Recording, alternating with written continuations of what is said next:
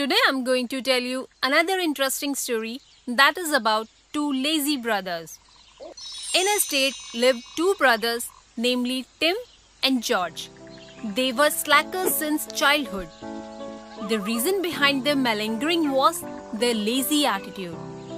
Whenever they were told to work, they used to sleep due to their lazy attitude. Tim and George's mother was fed up of them. She couldn't figure out what she must do to make her kids work hard. One day, Tim and George were resting under a mango tree. After some time, a mango fell in between them.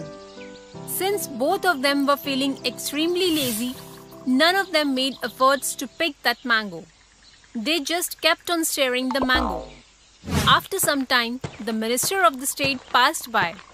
On seeing the minister, Tim said to him, "Good afternoon, Minister. We need a favor from you. What kind of favor? If possible, can you please pass me this mango?" The minister found Tim very weird. He asked him, What kind of favor is this? The mango is lying in front of you. You can pick it yourself. "It is not possible for me, sir. I will have to work very hard to grab it." What sort of hard work is this? Can't you lean your body 2 inches further? Yes, sir. This is the only problem. Who likes to walk? You please give us the mango. The minister got angry as he disliked the laid-back attitude of Tim and George. He went away without providing mango to them. Tim and George remained intact in their positions. The minister then went to Tim and George's place and met their mother. "I am very annoyed, sir. I don't know how should I change them. If they continue to procrastinate hard work, I don't know what will happen in the future." You don't worry. Had I known about them earlier, then by now, I would have got them sorted in one way or another. You just send your kids to the palace tomorrow. Tim and George's mother told her kids to go to the palace a day afterwards. Both of them went to the palace the other day and met the king. The king said to Tim and George, I have some special work for you two. "What is it, my king?" From tomorrow onwards, you two will guard one end of the palace. Since you don't like to do too much of hard work, you will be able to do this. Okay, my king, as you say. But do remember, there is a lot of precious material kept in the area that you will be guarding.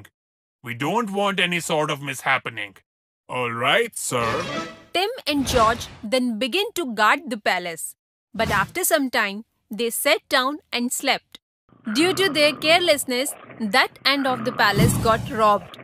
The next morning, when they wake up, they find the minister standing in front of them. The minister yells at them. You two lazy lads! The king gave you such a small task, and you failed to do it. Now, both of you come with me. You will be punished for what you have done. King's palace has suffered huge loss. You two will get death penalty. What? Death penalty? Yes. We will play you as bait in front of the lion. As soon as they heard the minister, both Tim and George freaked out. As soon as they are presented in front of the lion, they bow down to the king and cry out to him. "Please forgive us, my king. We have made a huge mistake. Had we been alert and worked with full honesty, the robbery could have been avoided." We promise that we will never be lazy again. The king forgave Tim and George as he listened to their pleas. So kids, from this story, we learn a lesson that we must never be lazy.